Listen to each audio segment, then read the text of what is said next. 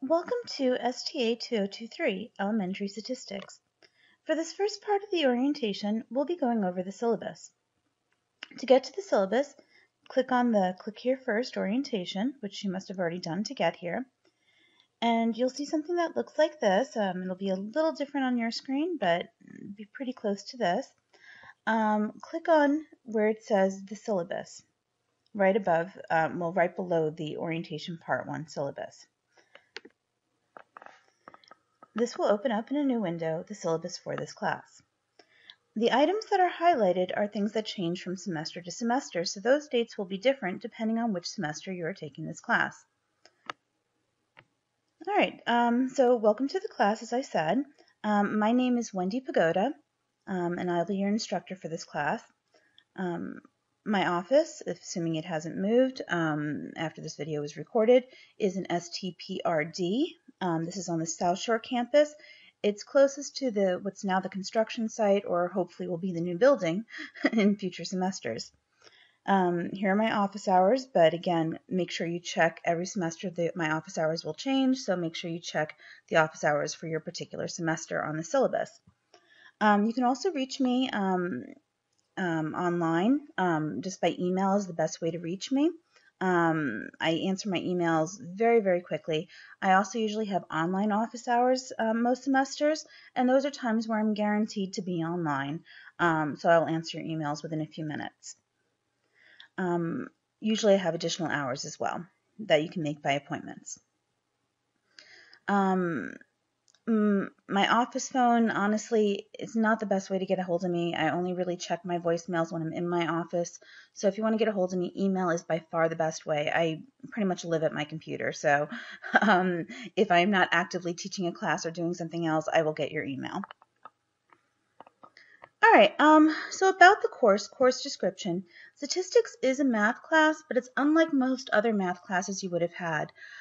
Statistics is all about using information in the world around you to actually answer questions. So yes, there is a little bit of math in this class, but it's really about applying math to real world situations and real world data. There's not going to be a single time in this class where you say, oh, we'll never use this in the real world. You'll always know an application for what I teach you in this course. So that's, I think, pretty cool. The objectives for this class, you can read through those. I know most of those really aren't going to make some sense to you. Some of the stuff you might know already, like mean, median, and mode, but for the most part, you'll understand these concepts by the end of the course. All right, the textbook for the class is a first course in statistics, 11th edition by McClave and Sinchek. There's no physical textbook requirement for this class, but an e-text is included with the access code to what's called My Stat Lab. This is similar to My Math Lab or My Econ Lab if you use that. A little bit more on that is included in one of the other orientation videos on actually using My Stat Lab. But again, you do not need a physical textbook for the class. You just get the e-text included with My Stat Lab. All right, a scientific calculator is required for this class. A TI-83 or 84 is highly recommended. It's the calculator I use in some of the videos, and it's just the calculator I'm very comfortable with. But any scientific calculator will work. One that can at least do square roots. As far as how the grading structure works in this class, there's going to be a few components of your grade. There's going to be 2 exams that are required to be proctored. In other words, you have to physically go to a location to take the exams. And this is an HCC requirement for all math classes. So it wasn't really my decision, but I do agree with the decision because it preserves academic integrity. So 60% of your grade is going to be determined by those 2 exams, 30% each. There'll be a midterm and a final. You'll have approximately 1 week to take these exams. So you have a choice between your testing centers and a choice on the dates. Just make sure you take it during those times. And again, anything highlighted in yellow in the syllabus walkthrough will change from semester to semester, so make sure you look at your actual syllabus. Participation, there'll be a few opportunities to get some extra credit points. There's going to be an orientation quiz that's worth about 1 extra credit point that you need to take by the end of the first week. And again, that date will change from semester to semester.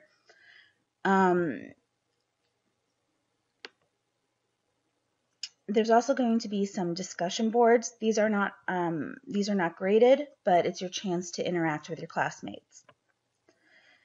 Homework is 100 points of your grade, so 20% of your final course grade. This is required to be completed in my stat lab. Again, this is similar to my math lab or my econ lab or my whatever lab. I'm not this homework is kind of difficult. I'm not expecting you to get 100% on each exercise, though you couldn't very easily get 100% because you're allowed to keep redoing it until you get it right. But just do your best, and as long as you get about at least an 80% on each section, you will get credit for that homework assignment.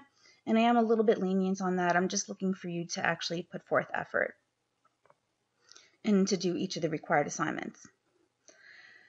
There will be also 4 small projects, mini projects is what I like to call them. They're 25 points each for a total of 100 points total. This is your opportunity to actually demonstrate that you can actually do some useful statistics, actually take what you learn in the class and apply it to some real world situation and produce a small report. I'm not talking about like, 500-word essay. I'm talking about maybe a few sentences, but just demonstrate that you can actually use the tools in the class to produce something that your future boss might be interested in. And you'll have an opportunity to keep resubmitting these until you get full credit. So this is really your chance to bring up your grade. All right, and those are due actually at the end of the semester. But again, you will want to do them as soon as possible so you can resubmit them if points were taken off. Okay, as far as grading goes, you just add up all your points in the class and any extra credit you might have received, and your grade is out of 500 points, and then you have the typical grading scale of 90% and above is an A, 80 to 89 B, etc. As far as makeup policies, I would prefer not to give any makeup exams, so do not count on getting a makeup exam. You have almost a whole week to take your exam, so plan accordingly. Any missed exam that is not made up will receive a grade of 0. This does not apply if, for example, you know that you have a wedding coming up during the week that you're supposed to take your exam, so you know in advance that you're going to miss that week. You're not going to be able to take a proctored exam that week. Just talk to me in advance, and I mean like now. Talk to me at the beginning of the semester, send me an email, explain the situation, and you'll be able to take the exam like a few days early, and that won't be an issue. Just, again, work those details out with me at the beginning of the semester. All right, as far as college policies, this is the same really on any syllabus at the South Shore campus. Long story short, just don't cheat. I'll catch you. I actually catch people every semester, and you wind up getting either failing the class or at least getting a 0 on the assignment, and get reported for academic dishonesty. So it's just not worth it. Don't do it. There's no reason to do that. All right, important dates. Again, this changes from semester to semester. Just keep these in mind. The important one is really these last 2 here. Again, this changes from semester to semester, but keep in mind of the add drop times for the class. This is your if you don't withdraw by whatever date is listed here on your syllabus, then you won't get reimbursed if you withdraw after that date. And the last day to withdraw with a grade of W, and again, this means you do not get your money back, and it does count as an attempt at the class. And so that might affect your financial aid in other situations. But this is the last date to withdraw with a grade of W. So do keep those dates in mind. All right, moving on, the HCC Educational Equity and Student Disability Policy. I take this very, very seriously. If you need any kind of accommodations, please let me know. The proper channels to go through is to call your disability or accommodation services office at the South Shore campus. As of this semester, Rich Cervetti is in charge of that. As of the spring 2015 semester, he is a wonderful person, but all the disability coordinators are wonderful people. I've talked with all of them before, and they will make sure you get the accommodations you are legally entitled to receive. So just make sure you take care of that. All right, the realities of taking online classes is really the important part. a huge percentage of students decide to take an online class because they think it might be easy. It's not going to be easy. It's going to be just as difficult as a regular class, with the added, I don't want to say bonus, but the added thing of you really have to have some self-discipline. There's not going to be an instructor looking over your shoulder, making sure you turn in assignments on time. You have to have the self-discipline to know that you're going to need to spend 1 to 2 hours a day, maybe 4 to 5 times a week, going through the videos, doing the homework, practicing. You really have to have the motivation to stay on track.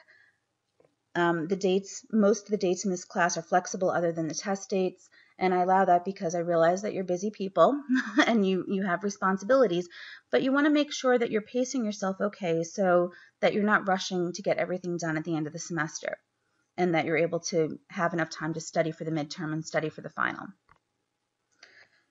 So make sure you do plan that. Again, make sure you pay attention to when each week of the course begins and ends.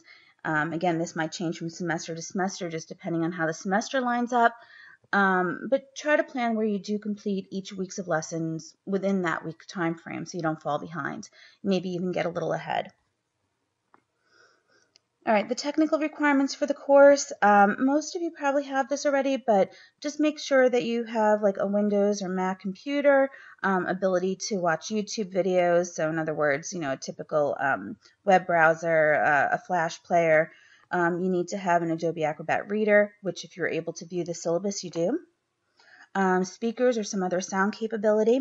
Most of the videos are closed captioned. I am working on updating the closed captions so they don't have that nonsense speak, but we'll see. You also need Microsoft Office, or at least I highly recommend it. As of this semester, students are actually able to download Microsoft Office for free, which is pretty cool. And this is not available to faculty, but it is available to students. And you can just click that link and it'll bring you right there. If the link isn't working, you just go to HawkNet on the HCC homepage, and there's a link at the very bottom to get this free Microsoft Office. And one more thing, even though I'm pretty decent with computers, I'm not a technology expert, so while I can try to help you out with some issues with my stat lab or some Blackboard issues, if you really need help and you're just having problems getting the technical stuff working, we do have something called HCC Live, and there's actually a link inside the course right here for HCC Live Help. So click that and they will help you out with the Blackboard issues or any kind of technical requirements that you might have. Inside my stat lab, there is also a support tab as well. All right, taking exams. Again, you're required to take the exam at an approved proctor location. Any of the HCC testing centers is fine. Other testing centers will work as well if you're out of state or out of the area or even out of the country, but you need to get that approved by me first. Each of these testing centers have their own days and time schedules and requirements. Some of them require appointments, some of them don't allow appointments. Make sure you look at your testing center ahead of time to plan out when you're going to take your test, and any rules and any regulations that are required, such as are you required to bring your ID, etc. And make sure you also get to the testing center with enough time to take the test. The test will be approximately 2 hours, the midterm and the final. So if the testing center closes at 6 p.m., don't arrive at 5 p.m. You won't have enough time to take your test. And again, please do not wait to the last minute. At the end of the orientation, there's an orientation quiz. I'll show you that really quick. Right at the bottom here. I don't know if you can see that. But at the end of the orientation, there's that orientation quiz. If you take the quiz, the very last question asks you to fill in which testing center you plan to go to. And this is going to determine where I actually send the test. So make sure that you actually do the orientation quiz and let me know within the first week when you plan to take the test. All right, as I mentioned earlier, I respond to emails fairly quickly. I respond to most emails, I say within 12 hours, but truth be told, it's usually much, much sooner than that. It's often within a few hours. If you don't receive a response back within 24 hours, that means your mail wound up in junk mail or just got lost among the pool of mail I get each day. So just resend the email, possibly use a different email account.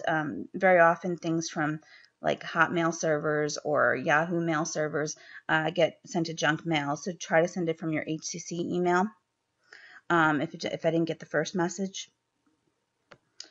All right, a typical week in the class, as far as what you're expected to do, just go into Blackboard, read any announcements that might have been posted. I don't plan on making announcements every week, but there might be something that I want to point out or a confusing concept. Then you're going to go to what's due this week and select the icon for that week and just complete that week's lessons. Again, you're welcome to work ahead. Any questions that you may have, of course, you can ask me, but if you have questions from your classmates or just thoughts you want to share with your class, there's also a discussion board for each week, so you can talk about certain concepts from that chapter or sections. And then for the midterm and final exam weeks, just make sure you work through the review packets. The answers, basically it's a practice test. At the end of the practice test, there are answers, so you can go through that to help prepare you for the test a little further than just the homework and the videos would. And then, of course, make sure you plan out with your testing center when you plan to take the exam and make sure you show up at that time. And then again, anything in yellow changes from semester to semester. So just make sure that you follow this schedule. All right, and that concludes this orientation on the syllabus. Again, if you have any questions, please contact me. I know this is an online class, and it can feel like we're not actually involved. The faculty is not involved, but we are. This class is my baby. This class I've put so much effort into. So please let me know if you have any suggestions, any comments, any confusing parts that you want clarified. I am here for you. Just let me know if you need anything. All right, and thank you.